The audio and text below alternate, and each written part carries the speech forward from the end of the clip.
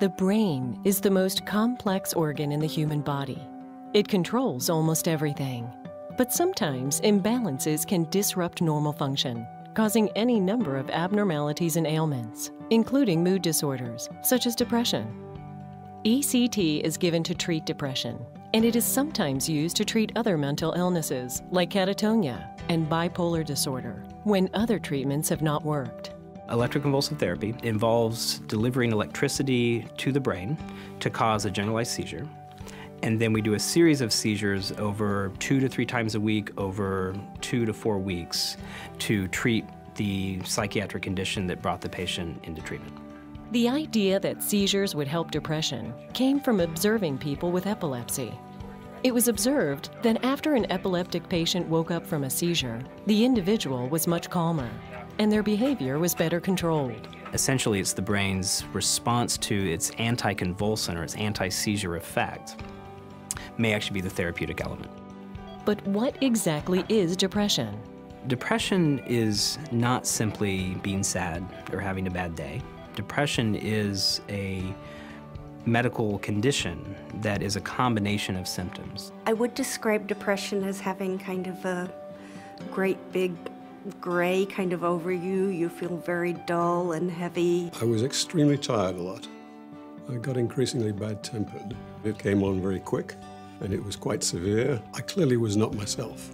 My main problem was depression presenting as anxiety and nervous tension. I didn't want to talk to people. I didn't want to hang out anymore. I really became withdrawn. Depression is the primary mental illness that is treated with ECT. ECT is often recommended when antidepressant medications are not effective, or if they cause unacceptable side effects. So it's often used in patients that have tried some of these other treatments and they haven't responded well. And so we might go to electroconvulsive therapy, ECT, to see if that will work for them. ECT is also called for when a patient is dangerously suicidal and can't wait the 2 or 3 weeks to see if the medication will be effective. Before I knew what was going on, I was threatening to kill myself, and that always gets doctors' attention. And my wife said to me at one stage, I think we ought to go to the emergency room.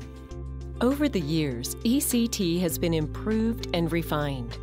The popular novel and movie, One Flew Over the Cuckoo's Nest, depicted ECT as painful and inhumane. The difference is they used it in the movie as a punishment. Very different than the therapeutic version of ECT that we would do today. A therapy that is the best hope for many depressed people. I really wanted something that would work quickly and effectively to get me back into my life again. I was really not surprised when they brought up the suggestion. Most patients that come in for ECT need anywhere from 6 to 12 treatments to get the full benefit.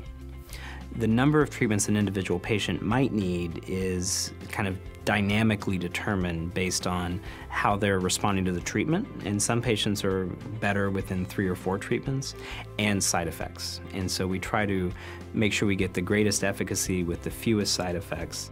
Candidates for ECT treatments are carefully screened to be sure their heart is stable and that they are otherwise healthy enough to go through the procedure safely. ECT can be done on an outpatient basis, but not everyone can go home the same day. A patient will often stay in the hospital overnight, especially if this is their first treatment. I felt that I was well cared for. Everything was explained to me well. When an outpatient arrives for their ECT treatment, they will arrive at the same day center where they will check in. Almost always we do it early in the morning. And so patients will show up to the hospital around 7:30 in the morning. I go into the preparation room and change into my hospital gown. A nurse takes vital signs and an IV is placed on the patient's arm. The anesthesiologist will use this to administer medications during the procedure. I wait for a little while in the preparation room, and then a nurse comes and wheels me into the post-anesthesia care unit, which is right outside the treatment room. I wait very briefly and then am taken into the treatment room. We use a medication to gently relax the muscles in the body so that you don't get that physical movement. The relaxant lasts only a few minutes. And during this time, the patient will need help with breathing. And then we give oxygen, so we make sure that the patient has, all the oxygen they need through the procedure. We're just going to give you some medicine to make you real sleepy. All you have to do is just keep taking those nice big breaths all the way in and then all the way back out again. Once the team is sure that the patient is completely unconscious and will feel nothing, the procedure begins. And the treatment involves 2 electrodes, essentially, that we put at different places on the scalp. Electricity passes from one to the other. That then causes the seizure. The seizure lasts anywhere from 30 to 60 seconds in most cases. The doctor reads the EEG tape to ensure the seizure was long enough and strong enough. The amount of electricity actually used to cause the seizure is very low. You could be touching the patient anywhere on the body and you would not feel a thing. When the doctor is satisfied and the treatment has caused an adequate seizure and the seizure is over, the patient is wheeled into the recovery area. About a minute or so later, the patient's breathing on their own. 10 to 15 minutes later, they're awake, typically oriented, and then in another 30 to 60 minutes, they are able to leave the hospital. Often, people are groggy and confused from the treatment and the anesthesia. So those who are going home the same day need to arrange for someone to drive them. These effects will wear off quickly. After my treatment, I feel as though, the heaviness has been lifted. A patient usually needs to have 4 or 5 treatments before they start feeling better. Family and friends might very likely see improvements before the patient notices a change. I didn't notice an improvement in my mood for, I think, at least till the 2nd or 3rd treatment, and then I noticed a small improvement, and then a much larger improvement after that. But for Dr. Richard Nordgren, he noticed a difference after his first treatment. Really did make a big difference. It sort of snapped me out of my symptoms. ECT does not necessarily cure mental illness once and for all. A new episode of depression may come along and require separate treatment with therapy, antidepressants, or ECT. Knowing that this works very quickly for me and completely, that it's just a great treatment option. ECT has one important side effect that patients and families should consider carefully. Some patients will have short-term memory loss around the time of ECT, so have a hard time remembering things that happen, say, between treatments. Some patients will have memory loss for things that happened to them in the past, and so some event they went to that they used to remember very well, they may not remember it as well as they used to. These memories may or may not return.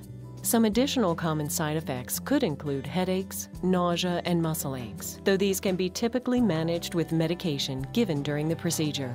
What really matters is I feel reconnected to life. I feel like getting up and doing things and seeing people and just generally being active and social.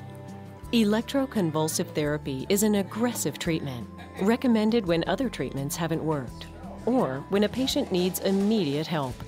ECT has brought relief to hundreds of thousands of people, and it saves lives, preventing suicide and self-neglect. Improvements in anesthesia, muscle relaxants, and state-of-the-art equipment have made it a safe procedure and have reduced the degree of memory loss. Patients recover quickly, and ECT does not cause brain damage or change personality. For someone who would be looking into ECT but still wasn't quite sold on the idea, I'd have them definitely talk to their doctor and ask a lot of questions and listen to the answers and talk to people who've had it.